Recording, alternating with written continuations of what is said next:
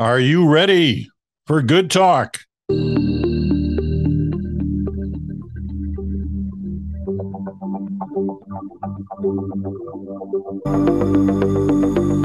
hello there, Peter Vansbridge, along with Chantal and Bruce and Bruce Anderson. I can tell you're ready. You're ready for good talk. And good talk this week, we're going to start off on a subject. I don't know. Some people might say we've done this one to death over the last couple of years. But it keeps coming up, and it's one of the most common questions I'm asked, whether it's in person or whether it's in emails. It's, what's Justin Trudeau going to do? Can he win again? Is he going to run again? Should he run again?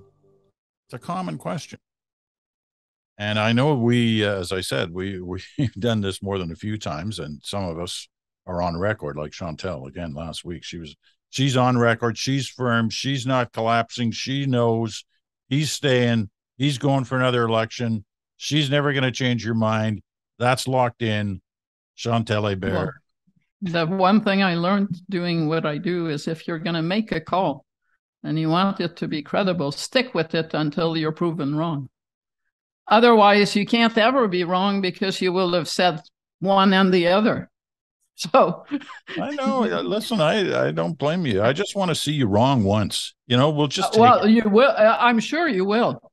I'm not saying necessarily on this, but yes, there is no doubt that if we keep on doing this, you will find. Wait, no, but I've got a list of 4 times that she's been wrong. Have I not? I mean, I didn't think the list. When Stephen Harper became leader of the Canadian Alliance, I didn't believe that he would ever become prime minister. I changed my mind over the next 3 years. But at first I thought, this guy from the Reform Party, how the hell would he ever do well in Quebec? Then in 2006, he got 25% of the vote. So it's not, the question isn't whether you're right. It's whether you keep on looking for signs that you're wrong and are able to change your mind rather than just bury all your wrong calls and learn nothing from all those mistakes you make. All right. Let's back this one up on Justin Trudeau for starters. Because this is the 10th anniversary, right? Since he became leader of the Liberal Party. And when he did 10 years ago, I'd suggest that most people thought of him and talked of him in terms of son of, right? When they were talking about Justin Trudeau 10 years ago. Today, it's a much different story. Obviously, he's made a name for himself, good and bad, on various subjects and issues over the years. He's been the prime minister. He's led 3 governments. And the question becomes not how different is he from when he came in, because everybody changes, but is the time up? We've watched other leaders say, I'm out of gas. The tank's empty. It's time to go. We've seen that in a couple of different places in the world. Some of them, colleagues of Justin Trudeau. There's no sign from him, at least directly, that he's run out of gas. He keeps saying, I'm in it. He said it again recently, although we all agree he can't say anything else. As long as he's prime minister, he can't say, well, I'm probably going to quit. But what is our assumption here about the future for Justin Trudeau? Has the 10-year clock on his leadership, a little more than 7, the 8th year of his prime ministership, is the clock running down? Now, I'm going to let Bruce start this week. See what he has to say. Well, I don't think... Well, the clock for all of us inevitably is running down if we take an Uber kind of approach to that question. Is there a day upon which he will no longer be prime minister? I can guarantee that there is. Whether or not that is at the hand of voters in the next election, I think is still an unknown. Whether or not he decides fully and finally that he will run in the next election, I don't think is a certainty. I think that it's still more likely than not. It's still the case that his party feels enough affection and support for him that would be their preference. It's still the case that the point that Chantal has made regularly, that it's hard to imagine the Liberal Quebec or doing as well in Quebec with another leader. And so there are, there are reasonable arguments and pieces of evidence to suggest that he stays on and that he will be competitive in that election. On the other hand, if one wanted to kind of analyze the reasons why maybe it's time for him to think that the string is running out, I tend to think of looking at voting intention data right now as looking at my TV screen before I turn the TV on. There's not much happening. People aren't paying that much attention other than the roughly 1/3 who vote in every election and who generally vote for exactly the same party. It's that next third who vote, but who compare and contrast. And for most of those people, most weeks, their TV is not tuned to politics. I don't think that we know exactly how Justin Trudeau's opponent will campaign, whether he'll be effective or not. I've seen days where I thought absolutely effective, delivering messages about powerful paychecks and fixing the healthcare system and finally getting some affordable housing for young people. And then I've seen days when he's completely lacking in gravitas, and his tone and demeanor is the kind of thing that likely will turn people off. I don't know come election time what kind of Pierre Poilievre we're going to see. And on the Liberal side, I see days where Justin Trudeau has flashes of brilliance. The less packaged he is, the more effective he is. But he's been subjected to a few years of pretty intense packaging. And the nature of the packaging of him is that his reflex is so much oriented towards, I know you want to talk about other things, but I want to talk to you about my social justice agenda.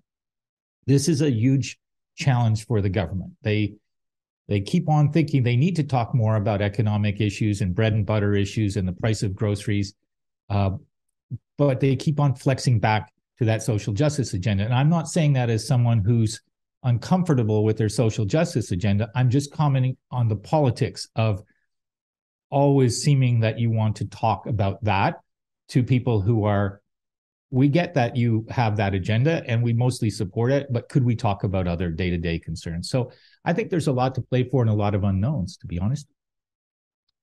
Chantal? First question, is he going to run? I can see scenarios where he would decide not to run. I can see the potential for internal crises within the government between now and whenever that election comes that would, in the end, cause really bad things to happen and Justin Trudeau to reconsider. I also think that despite what you said about my certainty that he was going to run, that if Pierre Poilievre had not become Conservative leader, Justin Trudeau would probably be contemplating transition and retirement at this point, that he would have felt that leaving his party to a successor, but also leaving the country to a Conservative leader like Jean Charest, to name him, or even Aaron O'Toole, where he's still around, was okay. That Aaron O'Toole that started to bring, for instance, on climate, started to bring the Conservative Party under the larger tent of addressing climate change, carbon pricing, etc. Jean Charest would have done that too. On Indigenous reconciliation, there is no doubt both men would have shared the same agenda. So he would have felt comfortable, I think, leaving it to a successor to either keep the party in power or to see one of these two men become prime minister at the head of a Conservative government. I think the Pierre Poilievre victory and the style of it and his style since then have made Justin Trudeau want to stick around to fight him. And that Justin Trudeau, it has energized him in some ways, but it has also convinced him that he's the better person to beat Pierre Poilievre. Not that that is a judgment on his cabinet on this part, as in they're all no good. But to Bruce's points, it does make the Liberals and the Prime Minister look evasive rather than communicative when they constantly take questions, set them aside, and say, let's talk about our justice. our social justice agenda. It no longer looks aspirational. It just looks like you want to avoid the tough questions that come up on a daily basis. And that is really not an asset from the messaging point. At the same time, I note two things. Maybe the Prime Minister is good to go in a campaign, but I wonder if his inner circle is ready to continue to meet the challenges that are coming the government's way and the way that they need to do. I note that over the past few months, they have underestimated the issues, reacted poorly and made issues worse, mismanaged a lot of issues. And that goes directly to the PMO. I'm not talking about ministers not doing their jobs here, but for the most part, they have. And that is a sign of fatigue that could become a huge issue for the Prime Minister, but also for the country if he is re-elected, that he would bring a tired, intellectually tired, naturally tired crew back at the head of the government. The other question I would have is, have the Liberals run out of an agenda, of a vision for where they would want to take the country beyond staying in power to keep Pierre Poilievre out of office? And I say that because I've been watching since the budget, Justin Trudeau and others in the Liberal Party embrace dental care as if they had been dreaming of it for all of their lifetimes and had come to office to give this to Canadians when it never even made a platform program. It's totally a new Democrat idea. It's all good. I mean, if you like dental care and you think the NDP should have a role, you can say this is great. But it also sends a signal that we are now out of fresh ideas. And thank God we have a partner to give us something to go on. And that also does not go the way of, do you want 4 more years of people who are intellectually tired, not terribly reactive, and very repetitive in a message that increasingly comes across as evasive to Canadians? Wow.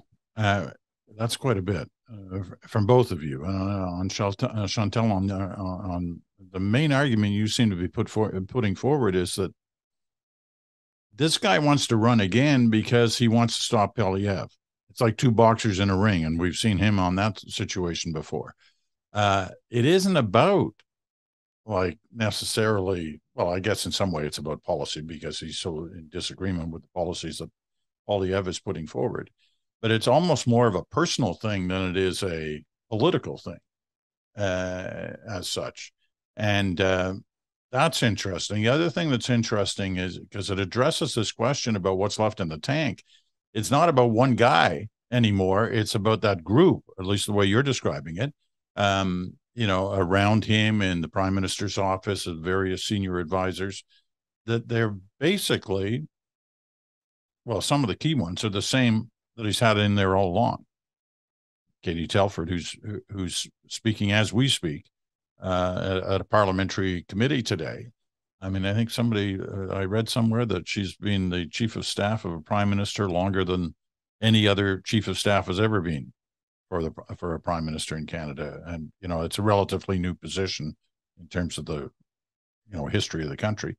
But nevertheless, she's been there a long time. And we've witnessed in other leaders of both parties that they like to shuffle a deck every once in a while to get those kind of ideas flowing, those juices flowing inside a prime minister's office, a leader's office, in terms of what they're going to push forward in addressing the concerns of the country. So I find what both of you are saying, well, as I always do, very, very interesting. I'm not sure it leads us forward to where this is all going to end up.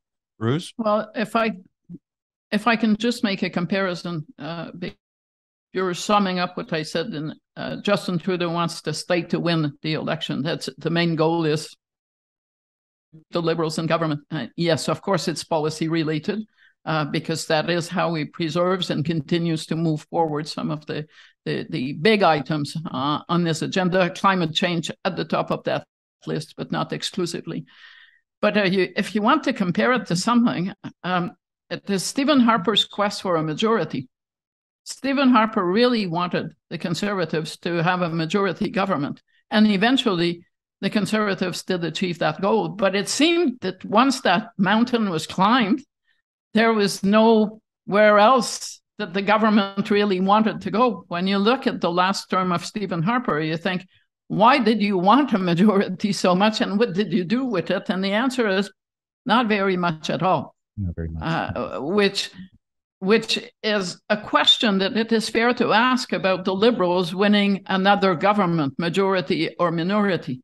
I'm not saying it would play out the same way. Jean Chrétien, at the end, did things, political financing, signing the Kyoto Accord, not going to Iraq, that were meaningful things, even as he was on the way out. So Pierre Trudeau, whether you agree with what he did or not, accomplished things in that very last term that have outlasted every government since then, mostly the patriation of the Constitution. So I'm not saying you re-elect the Liberals and nothing happens for 4 years, but I do think there is a risk that that could happen.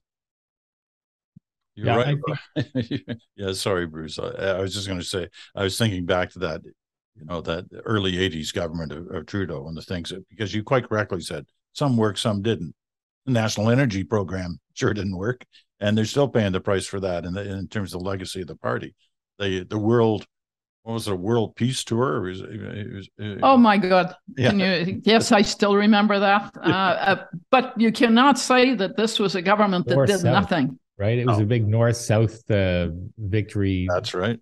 It was like Elton John's latest final. Really, this is the last who's final tour I'm going to make. Look, I think the point of that Chantal was making about what is it that the Liberals are offering as an agenda is an incredibly important one, both in terms of rallying the rather fatigued cadre they have in their party and in their government, who've been through a lot of things, and just the normal kind of fatigue that sets in after being in office for a period of time, and the instincts that it trains into you, which are, I think I wrote, more like you become more like administrators than people who are kind of imagining a better future and trying to think of ways to disrupt the status quo, which is what it is that voters are typically looking for when they tune and run up to an election. I don't think the Liberals have figured out what it is that they want to fill that space with. And it seems some days like at the center anyway, they haven't even started thinking about it. And I can see a number of things that they could focus on to some degree that are really important. Whether or not they can be made politically advantageous or not is a separate question. But one of the ones that's on my mind is the effect of kind of disinformation and the sorts of communications that we see happening all around us in politics. And a couple of data points that I was looking at that we're going to publish next week, I think. 27% of Canadians agree that Justin Trudeau is a traitor to Canada. It's 51% among Conservative voters. Now, we had a good conversation about the technical meaning of the term, and that's not what people are applying here. But 27% also agree that Canada has become a dictatorship under Trudeau, and that's 54% among Conservative voters. When I look at those kinds of numbers, I don't just see something that is the function of pugilistic politics. I see the creeping effect of what the internet and the way that it distributes disinformation has done to people. And I think that's a huge issue for the future of the world, and it's the kind of thing that needs to be tackled more aggressively, not more sheepishly, which I think is sometimes the setting of the government now when it comes to even the legislative initiatives they've taken in that area. Others can say, look, there are lots of other things to worry about and focus on, but my view is pick two, pick three. That last budget to me was really only about one thing. In addition to the dental agreement with the NDP, it was about clean energy and transition. Good, that's a good thing, but it was only about one thing. And I don't know that that's all that much of an agenda, to be honest.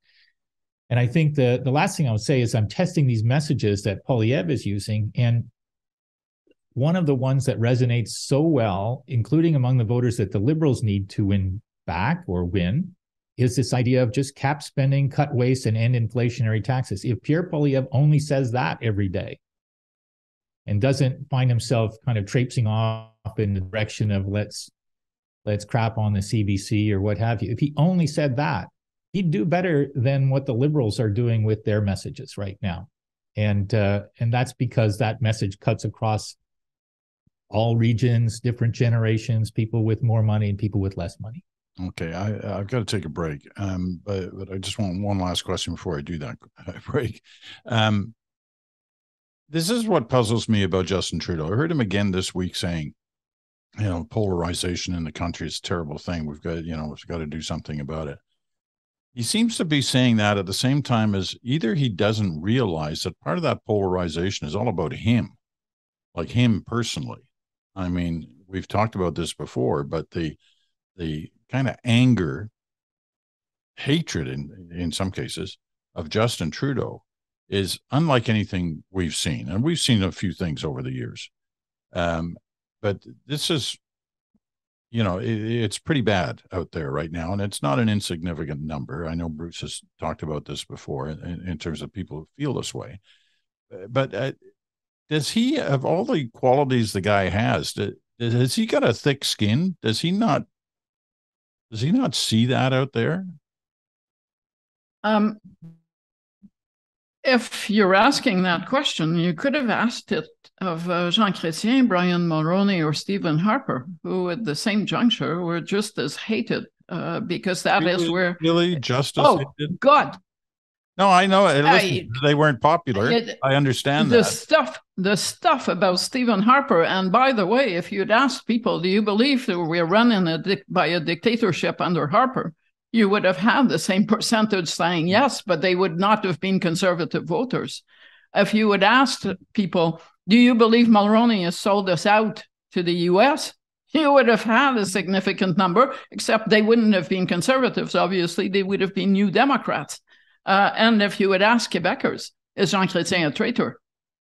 I suspect numbers on that would have been in at least the same category as Justin Trudeau.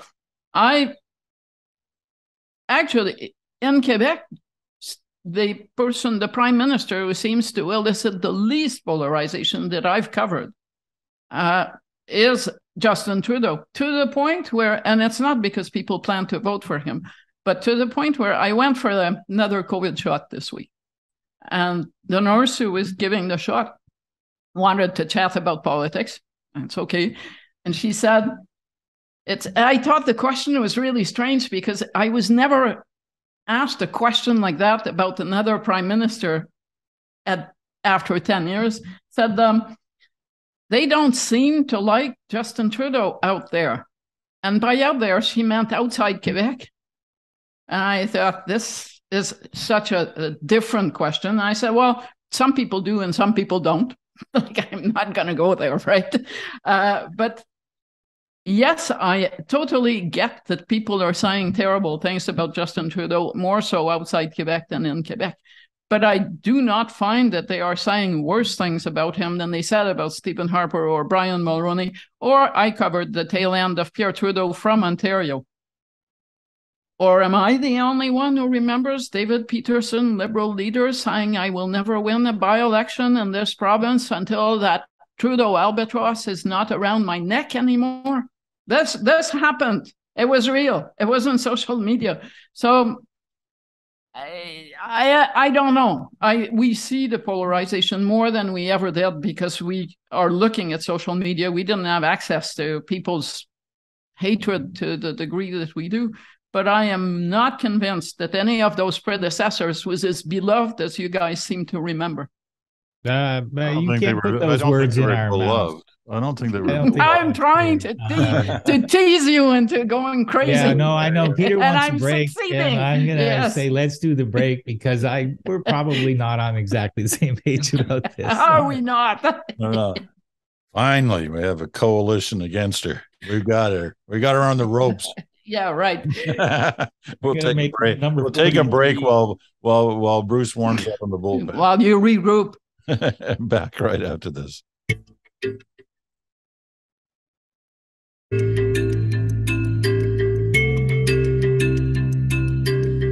And welcome back. You're listening to The Bridge, the Friday edition. Good talk. Chantal and Bruce is in Montreal. Bruce Anderson is in Ottawa. I'm Peter Mansbridge, and we're having a real good chat up. We were.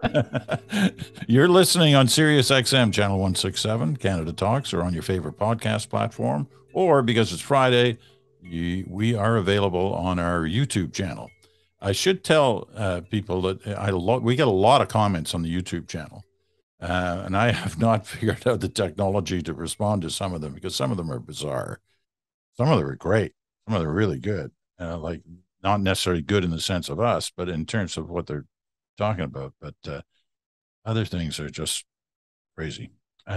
Anyway, Bruce, you wanted to destroy Chantal's argument. I always enjoy Chantal's things always sucked kind of storyline, because it makes me feel a little bit better about today to know that things always suck. And obviously, like with everything Chantal says, there's a lot of merit to it. And I actually do remember the latter Trudeau father years, and there was an awful lot of anger aimed at him. And I believe she's right about Mulroney. I don't know if Chrétien engendered that kind of animus. In Quebec, he did until the Iraq decision. Yes. And I heard you say in Quebec that people would have said "bon Dieu" and all of this sort of thing. So, but what's different about it now to me is, yes, we are more exposed to hatred that perhaps was already there. But I think that what's different now is that it spreads more quickly to more people without any kind of parameters around the way that the disinformation that contributes to some of that hatred traffics. And when there wasn't the internet, the information that was trafficked through professional journalistic channels in most cases. And so there were more safeguards against people becoming completely misinformed. So in addition to the numbers that I read about Trudeau the dictator and Trudeau the traitor, it's 21% who think COVID vaccines have killed many people. And there's a correlation between those things, right? To me, it's the influence of disinformation and political animus together that is something new. And the second thing that's new is it translates into threats of violence more readily and more clearly. And I think that if I was Justin Trudeau, that would probably be the thing that would make me decide to leave office, is the idea that that there's danger out there, not so much personally, but just a sense that what is going on is we've seen politicians experience that sense of anxiety about the threats to them. And you both, I'm sure more than me, I've seen people comment on social media at me in ways that are quite disconcerting. I've seen a lot more aimed at women journalists. And I don't think that was there before. So I do think there are some things that are different and more worrisome and worthy of more effort. But surely you wouldn't be recommending that I go back home and stop doing what I do in the face of a bunch of bullies, which is basically how Justin Trudeau must feel about all these threats, that you would be handing them a victory by saying, well, I don't need this, so I'm just going to shut up and go home. And it is something that people like me think about, and I've had many opportunities to think about over the years. And there are mornings when you say, I could just not do this. There are so many interesting things that I could be doing rather than look at this abuse. But I figure if people who are part of the national conversation, and I'm talking here about the Prime Minister, find that a reason to go, they are not going to be solving the problem in any way, shape, or form. They will be empowering bullies to think that they can bully people out of speaking out No, or that's being true. in politics. Well, that's true. And that's damaging. Somewhere, somehow, not a country that is at war. We have never had a war on our territory. And we're all going to back off and become silent in the face of bullies, even if one of those bullies happens to be the leader of the official opposition? I don't think so. I don't think that's the point. I'm not suggesting that he should just sort of throw in the towel and say they scared me. I am saying that it's not unreasonable to imagine that somebody who has been in office that long, has endured as much kind of criticism and just the vagaries of the office, it's tiring. And at some point, especially if you've got children and family who are exposed to this, it's reasonable to imagine that you might ask yourself if you've had enough, a belly full of it. For and sure. I wouldn't blame anybody for leaving for those kinds of reasons. And I wouldn't consider it an act of cowardice. So I think, your point is well taken. We need to fight this. But it's also, I think, fair to say that people are entitled to feel kind of fed up with it and to try to decide at some point they don't want any more. Except that, as far as I can see, Justin Trudeau is not showing many signs that he is tired of it, for one. And two, maybe power does use people up in ways that it did not in the past. But otherwise, this 10th anniversary does not make Justin Trudeau a particularly long-lasting party leader. Stephen Harper and Jean Chrétien were both leaders for 13 years, if you add in the Canadian Alliance leadership. His father was a Liberal leader for 16 years. So I've been reading stuff this week that makes you feel as if being in office for 10 years is unprecedented as Liberal leader, not even in office. And that doesn't jibe with anything that is pertaining to the what the context of federal leadership has been in this country for the past 5 decades. Okay, it's kind of interesting. Plus, he is much younger than Jean Chrétien, to name one, or his father at the same period. So he's hardly looking at his golden years at this point. True. Okay, let me now ask just one last question on this. If, in fact, he suddenly decides to leave, there's no evidence that anybody's pawing at the ground to replace him. But I assume, and from what I've seen, that there are more than a couple who are preparing for that possibility. Is that a fair assessment? Yes. And does that would that or should that weigh on him at all? No, that's normal. I think it's normal. Yes. We always there's a tendency, I don't say we always, but there is a tendency to always feel like it's shocking that there's another generation of potential leaders who are thinking about becoming the leader. And it would be shocking if that wasn't the case, and it would be a problem if that wasn't the case. How it gets managed is all in the, is all about who's got the skills and what's the internal dynamic. But we've seen this same movie over and over again, and we will always see it, I think.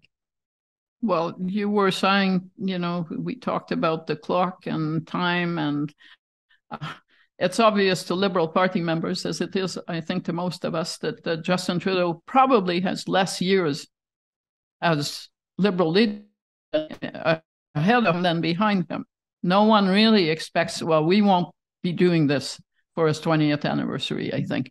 But it's no, I think I will. Well, I think you will be monologuing while we grow vegetables in one form or another. But still, nobody is thinking we're going to be having panels on the 20th anniversary of his Liberal win at the leadership convention. Agreed. So if you're a Liberal member, you're starting to look at the options and the alternatives. You're going to be picking a different leader sooner rather than later.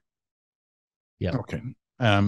Before we leave the Trudeau name, let's deal with the Trudeau Foundation story. Again, we've done this before, but we should mention it again because it's not been a good week on the Trudeau Foundation story.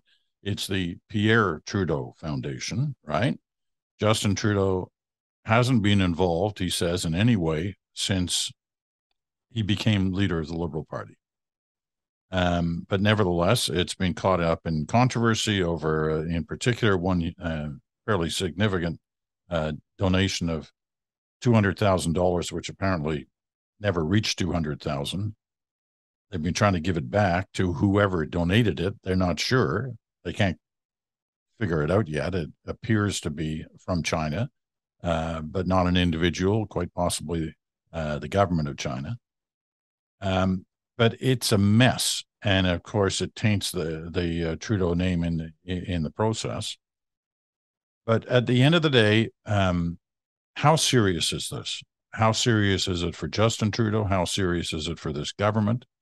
I don't want to dwell too much more on this because, as I said, we have done it a little bit, but nevertheless, it's a question on the day. Who wants it first? Bruce. Yeah, look, I think that the latest, the Trudeau Foundation, I'm going to use the only golf metaphor that I'll use today, I promise, is that in the management of issues as high profile as that, you might get a mulligan, but you'll only get one. And I think the Trudeau Foundation now is in a situation where there is very little trust that is likely to be granted on a good faith basis. And the people are fully entitled to say, we need to open the lid on that to get to the bottom of it. Not because it's the most serious form of Chinese interference, but because there's been enough mismanagement, to be honest, about the way that this story evolved from the foundation, that people are entitled to be skeptical about what information might come next. And I say that with a lot of respect for the work of the organization and the people running it. And I don't know any of them to be bad or nefarious people. And it does look on the surface as though they weren't trying to do anything on behalf of China, but it also looks on the surface that they haven't managed the situation very well. And one is entitled to wonder why some of the choices that they made. And then the other thing that occurs to me is that the latest revelations about the donation to the Trudeau Foundation really put the rapporteur, David, in box. It's almost impossible to imagine that he could say in the wake of these revelations that we don't need a public inquiry. So whether or not he was going to say that, if he said we don't need one, the ball would be back in the Prime Minister's court, and it would be very hard for him to take that recommendation and decide not to have one, because his name and the foundation name and the questions that are out there are pretty high profile and pretty damaging unless he is able to bring them to heel somehow. Yeah, I think he actually said when he announced it that whatever David Johnston recommends on that front, he will accept it. If he recommends right. So then the question is, though, but would he accept it now if Johnson said we don't need a public inquiry? I don't know that he could, to be honest. I mean, without incurring a lot of political risk. Yeah. One of the ways to look at the appointment of Mr. Johnston was that the government obviously doesn't seem keen to have a public inquiry. There was no reason that Justin Trudeau could not have called one. His NDP allies in the House of Commons are calling for one. So ideally, it fell to Mr. Johnston, if he so found, to make the case for not having one and to make it more easy to sell to Canadians because it wouldn't have come from Justin Trudeau.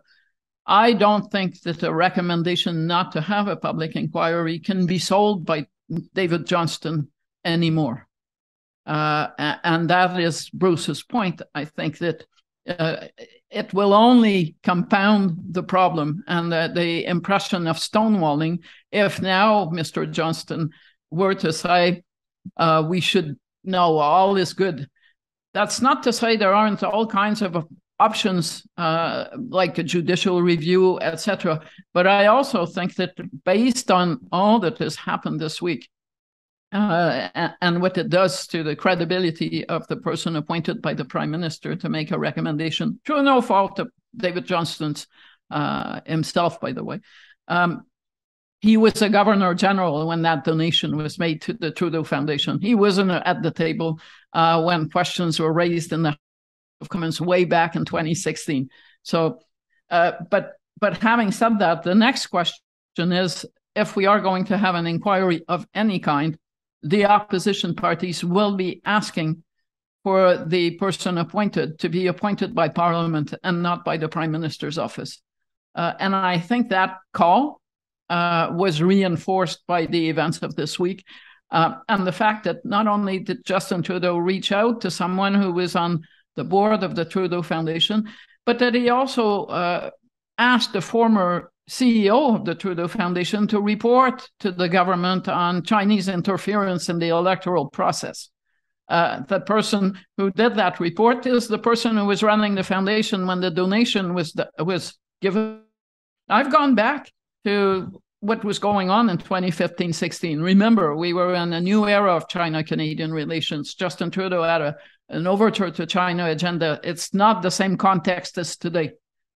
But when suddenly the Chinese want to give you money when they have not in the past expressed any interest, you cannot just sit back and say this must be a coincidence that they finally discovered us when Justin Trudeau is Prime Minister.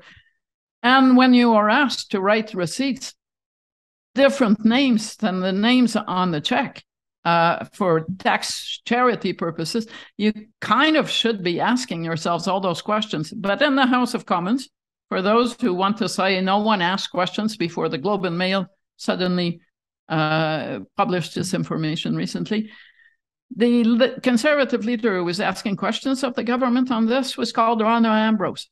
So it goes back.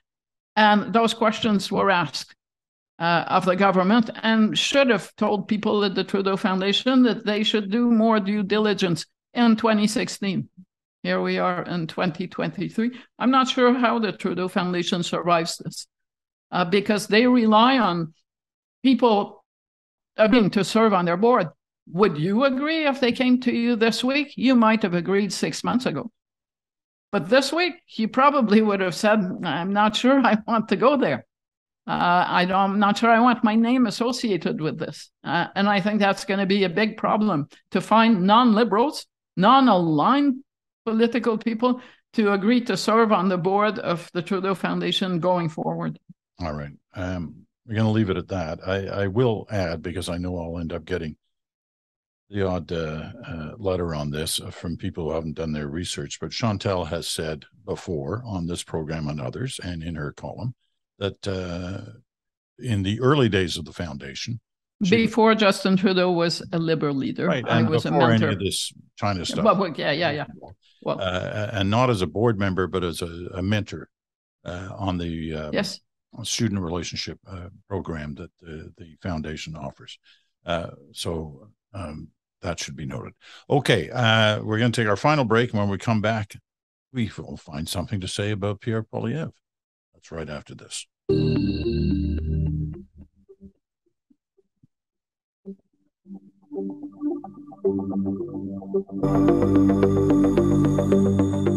All right, final segment of Good Talk for this week. Chantal and Bruce are with us. And the topic for the final segment, we spent, 75, 80% of this program talking about Trudeau on the 10-year anniversary. For Pierre Poilievre, he's not got to the first anniversary yet of his leadership of the Conservative Party, but he seems to be doing pretty well. He's leading in all the various polls and research studies. But he has a particular thing about journalists and the media. Some people say, oh, he's using the Trump playbook. Well, not really. Like, Trump actually loves journalists. He spent most of his career trying to massage that relationship with journalists to get them to write things about him. It's not a great relationship right now, but he still has a relationship with the media.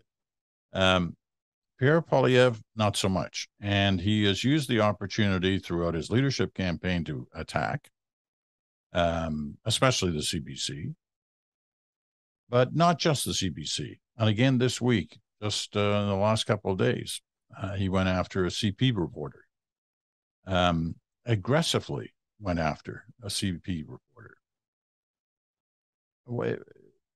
We've discussed this before. Does this work? Is attacking the media, is that a good way to attract support out there? Some cases, obviously, it does, but whether it's a good strategy overall is a question mark. But Bruce, you go for it on this. We've got about 5 or 6 minutes left here. Yeah, look, I think that two things. First of all, I do think that in the era that we live in, it has become a little bit fashionable to kind of understand that the way the public sees journalists has changed. I think a lot more because of the influence of opinion into reporting. And so that if a politician wants to try to make the case that journalists sound hypercritical, morally superior, expert on everything, there is an audience for that message that will feel a little bit dialed into it, will feel a little bit kind of rewarded hearing that message. And I'm not saying that those are statements of fact, but I am saying they are statements that rally partisans and even sometimes soft partisans to a view that journalists don't have all of the answers. And so in these exchanges that sometimes happen between politicians and journalists, there are some people who are cheering for the politician to be a bit pugilistic with the journalist, cheering for the journalist to be pugilistic with the politician. Setting that aside, I think that the challenge for Pierre Poilievre is he looks like he wants to have a fight with journalism, not because it's an important fight, but it's because it's his chocolate. It's the thing that he likes to have as a guilty pleasure. You can almost see in his face that it is the thing that makes him happy if he can do it. And there's a condescension and an anger in the way that he manifests it. So it's not a light touch thing. It looks like a thing that he's a little bit addicted to and that is lacking the kind of serenity or whatever it is that people might look for in a prime minister. And if he keeps on doing it, I think it will cost him a lot more votes than it will earn him. That's my take on it. I watched that scrum, which took place in what is usually friendly territory, i.e. Edmonton, and not at the hands of the press gallery, but local media. And the Conservatives always tend to think the press gallery as an axe to grind with Pierre Poilievre. Well, these journalists were not. The exchange with the CP reporter was, I mean, it made Pierre Poilievre looked like a bully, basically telling a Canadian press reporter, doesn't your agency get a lot of business from the CBC, and we should ask the ethics commissioner if you're in a conflict of interest, which is totally asinine. There's no factual basis for what he was saying, but he was avoiding a question that will keep coming back. And the question was very factual. Mr. Poilievre wants to wind down the CBC, but not Radio-Canada. He would have to change the Broadcasting Act. And the question was, would you really, as Prime Minister, offer Canadians who are Francophones a service that you would not offer their English counterparts? It's a legitimate question that will have to be answered at some point in the future. And instead, this happened.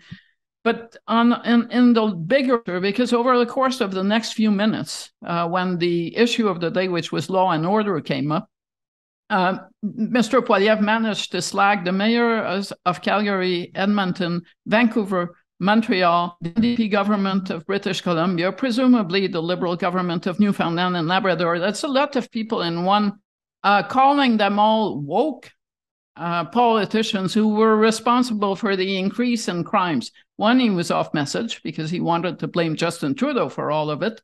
But two, how many enemies do you need to make in one encounter with the press? Forget having a tense relationship with journalists. Two things. One, I don't think you can sustain a 6-week campaign and find people who say, I feel comfortable with this guy.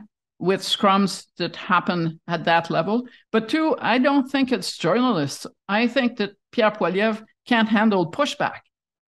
He's always in the role of attack dog in the House of Commons. He's very bad at pushback, at handling it, which is why he paid his way out of having a leadership debate during the leadership campaign. One of the debates, his team paid a fine to avoid having it happen. And that begs the question, how in the world will he perform on the leaders' debate stage, where he will be getting pushback from Pierre Poilievre, from Justin Trudeau, but also from Yves-François Blanchet, Jagmeet Singh, Elizabeth May, go down the list. If you have a leader whose skin is so thin that he can only go in rabid attack mode whenever he goes back, you may not come out of those leaders' debates looking like anything but someone who is auditioning permanently for opposition. Less than a minute, Bruce. Yeah, I think Chantal's absolutely right about his thin skin, and it shows when he's put in a situation where somebody's going to say something that annoys him, he doesn't come off very well. And it is a cue for Justin Trudeau. I know that some of the people who've kind of guided him have always said, stay out of the fray, keep on the high ground, your sunny ways. I think that Pierre Poilievre is showing a bit of a glass jaw, and that Justin Trudeau, if he wanted to animate more people to kind of look at him and understand the point that he's got to make about Pierre Poilievre, he should do more of it. We've seen a little bit, some clips on social media where he's doing that. And if I were him, just from a political standpoint, I'd do more of it. I'd take the fight to Poilievre because of exactly what Chantal has said. Well, we could be a couple of years away from an election campaign, but that would, debate nights are always fascinating. It's usually the focus is on the current leader, right? Everybody attacks that current leader. But if somebody else is way out ahead in the polls, that can change on the night of a debate. If you wait until an election and a debate night to do all, there's a chance that it won't happen. And that's the risk that the Liberals take in staying too high road on. And don't forget that in a debate, the enemy of Pierre Poilievre in Quebec is not just Justin Trudeau, it's actually mostly Yves-François Blanchet. Exactly. Le Québécois. Okay. All right. We're going to leave it at that. Great discussion, as always. Good talk, as we say. Thanks, Bruce. Thanks, Chantal. We'll see you again in a week. I'm Peter Mansbridge. Thanks so much for listening. Talk to you again with the Moore Butts conversation on Monday.